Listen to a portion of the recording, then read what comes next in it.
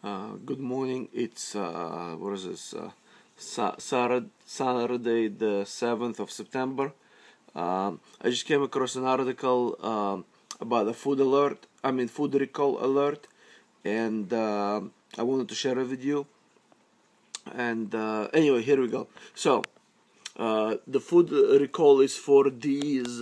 It's by General Mills for these cinnamon rolls. It says that right there, a recall of Pillsbury Cinnamon Rolls with the icing due to possible pieces of plastic in the dough. This was announced today, which was like yesterday, the 6th of September, and it's the ones with let me see, what does it say? What is it? Oh, okay, right there it says it's only specific 8-count double packs and single dough packages with the following codes. Well, as you can see, the codes are right there.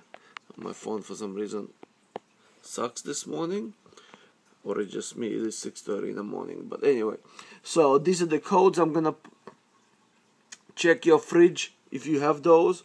These looks like these are the expiration dates through the October 30th, and October 18th, October 26th, and October 31st. That's when they expire, I guess.